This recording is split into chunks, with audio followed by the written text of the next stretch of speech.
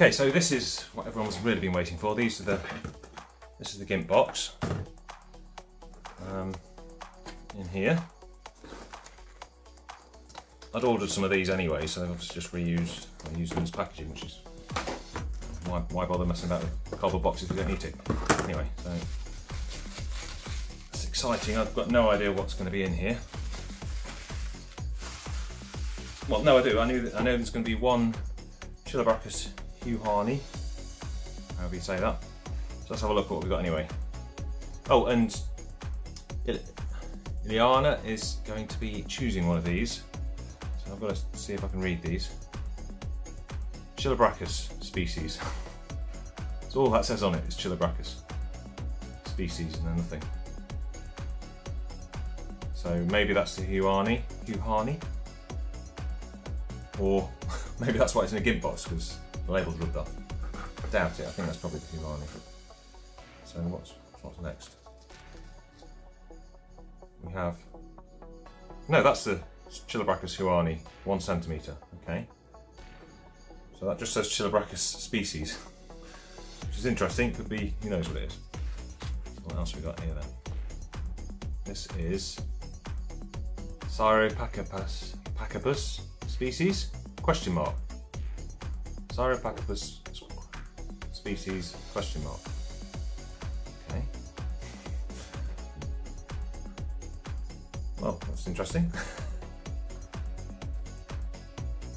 This is, ooh. So is this a Balfouri? This is Mysanthropus balfouri, 2 to 3 centimetres. Gimp. Okay, so I've got one Balfouri. I don't think you can sort of mix them, because my other one is only about 1 centimetre. I don't think you can just add them, maybe if you feel like it. Find out about that. And this says gimp on it, and this is a Bihemori. So this is a Mexican red knee. So I've got one of these. It's the first one that I know 100% I've definitely got one of. This is 1 centimetre Hamori. That's, so far, that's the only one that's a New World. You can choose anything you want from here. Those are the rules. But so far, out of these, that's the only one that's a New World. All these have got venom that could hurt you, apart from that one. Right, this is a H. spinifer. What is a H. spinifer? I think that might be a true spider. Not sure about that. I'm really not sure about that, because I wouldn't have thought a true spider would be in a gimp box, because they say on the site that true spiders often have legs missing, and that doesn't matter. See what I mean? This one's got a bit of weight to it. Ooh, it's a T elbow, subadult gimp. So this is a T elbow pilosus, which is a curly hair. So I've got 2 of these already, but they're brilliant. So that's a brilliant beginner species as well. Well, pretty much everyone has one. Subadult, adult, okay, subadult. So I don't know what the H. spinifer is. I'm not absolutely sure on that. I think it's going to count as Old World or True Spider. I'm not sure though. And the last one, Asamani gimp, subadult. So I haven't got one of these. Asamani, so they're a New World burrowing species with stripy knees. So that's what we've got. 1, 2, 3, 4, 5, 6, 7, 8. 8 spiders in the box there for 60 quid. Not bad, is it? As I say, T elbow is New World. You can choose what you want. Personally, I would go for a New World in your level of experience. Anyway, you've got a T elbow, T elbow pilosus. These are great. You've probably seen them in my videos. I've got an adult female and a sub-adult, I suppose, already. So that's good. Asamani, I haven't got one of these. If you want the Samani, Samani's yours. Sub-adult, adult, who knows. A Bihemori, Mexican red knee at 1 centimetre. I got mine at 1 centimetre and it's taken about 6, 7 months. No, mine was actually slightly bigger.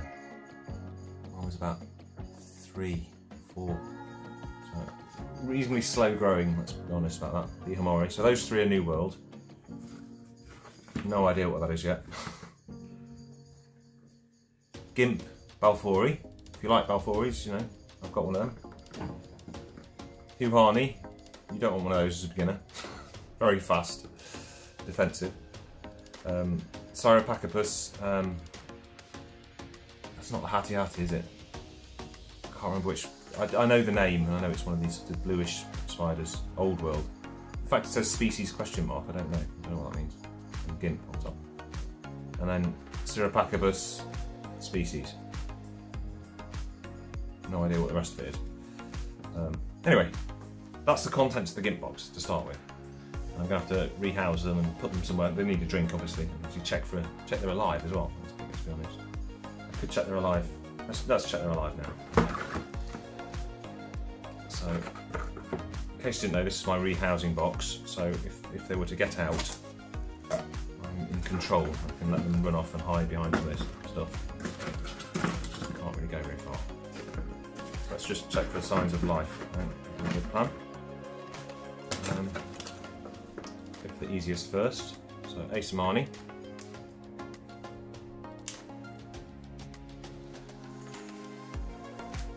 I do like Asamani. I think there's different colour forms. Slightly bluish one, and a more brownish one. Let's just see.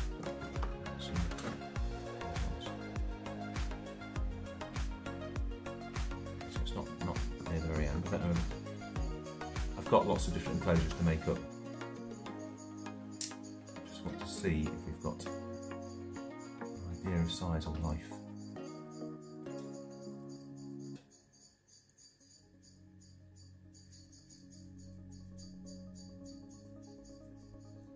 Okay. Definitely alive. It's moving its feet. I want it to come out actually. Not ready for it. Yeah, nope, it's out. This is what the tub's about, if you can see that. So he's climbed up into here. And very much alive. Yeah, he's missing a foot on one side. So the easiest thing to do for him right now. So maybe this plan isn't going to plan. Wasn't expecting him to come darting out quite like that. Put my brush in here. Doesn't look good.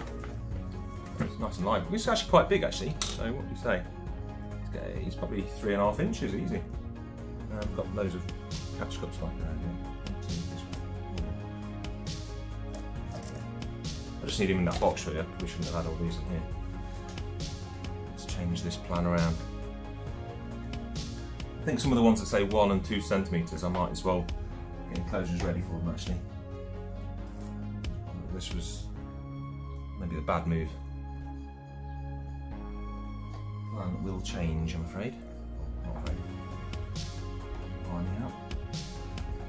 So, doesn't really you can go in here. Lid. He's just going to sit in here until this box is properly ready. Go in a bigger box than this actually as well. I don't know what you're actually going to be able to see from that. Prove that the box did its job. Maybe I want a bigger one. In there. That's him in that. So yeah, let's have a look at him. What a beauty. Brownish, whether that's brown colour form or not, I don't know, but it's brownish. These are a burrowing species, or known to be burrowing. I don't know if this one is a burrower until he settles in a bit. So I just want to put him into there for now. There you go. I'll say it gently, just so.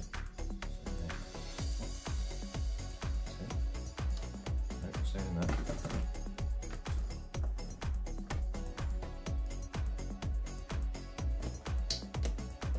He's contained. Yes, I'm going to change my plan of attack here. Get some enclosures set up, probably finish this off in the garage.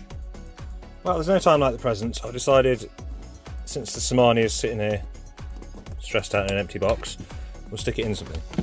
But another thing that's occurred to me since then, H. spinifer. It's a scorpion. So, I don't know if you've got any scorpions, Simon or Liliana. Have you got a scorpion or wanted a scorpion? But it's part of the deal. It's one of the things that's in there. So it's a Malaysian forest scorpion. is part of the options for you. I'll show it in a minute anyway. That's going to be fun just to get out. Okay, here's a Somani. So it's proved it's got a bit of a speed to it, this Somani, but let's see now. We just want it to go from that one into this one. Let's get the water in there now. Could be very thirsty, I'm thinking. Somanis are not particularly wet-loving spiders. Well, we don't know. I like to give them all a chance to do what they want. So up and over into there. There we are. Just a bit further without running out, I think would be the good plan.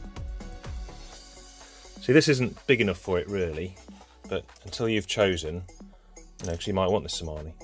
Look at those knees. What a beauty. So as you can see, he's far too big for that box, but I mean, it's a nice place to put him for now. That's what I'm thinking. Come back a bit. Yeah, what a beauty.